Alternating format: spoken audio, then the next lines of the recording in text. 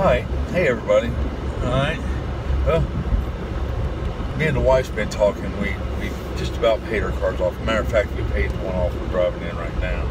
And I'm looking to high performance my little hot rod. I got a 2015 Dodge Challenger RT Plus.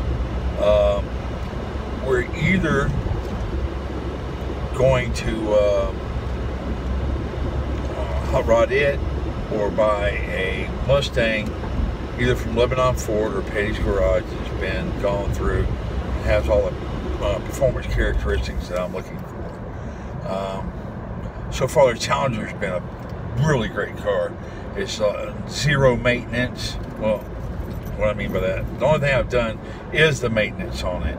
I've changed the oil, I put brakes and rotors on it, and other than fluids, I've driven the hell out of that car, and I put 70,000 miles on it, and it's cost me zip.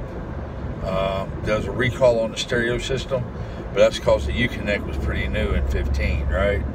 Other than that, I've had no problems out of it. So that's where we're at. I guess here shortly we're going to go to Petty's Garage and talk to those old boys about possibly upgrading the car. Here in a little while, after we do our little run around today, we'll go out in the Challenger for a ride, so you can check that out. And we'll be right back.